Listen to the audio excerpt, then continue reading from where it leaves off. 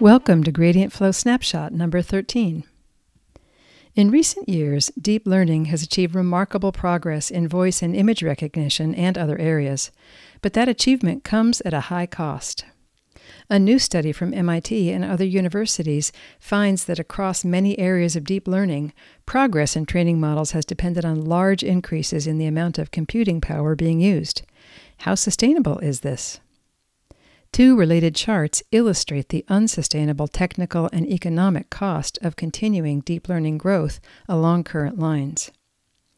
The study indicates that either deep learning must devise less computationally intensive methods, or the ML research community must start exploring other machine learning methods. See Gradient Flow newsletter number 14 for more. Water in America is an increasingly expensive utility. Millions of Americans today are at risk of losing running water or losing their homes if they cannot pay for it.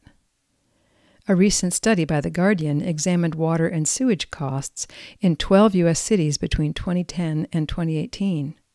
It found an 80% average cost increase, with over 2/5 of residents in some cities living in neighborhoods with unaffordable bills. Federal aid to public water utilities, which serve around 87% of Americans, has stagnated during much of this period, leaving local governments to pay for updating aging infrastructure and other issues. The Guardian and Consumer Reports are now launching a major new project on America's water emergency. See Gradient Flow newsletter number 14 for more. In the 16th century, Niccolò Machiavelli wrote, "Men never do good unless necessity drives them to it." Contemporary Dutch historian Rutger Bregman disagrees. Bregman's new book is Humankind, A Hopeful History.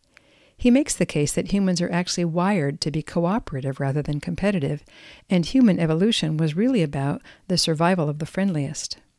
We highly recommend this book.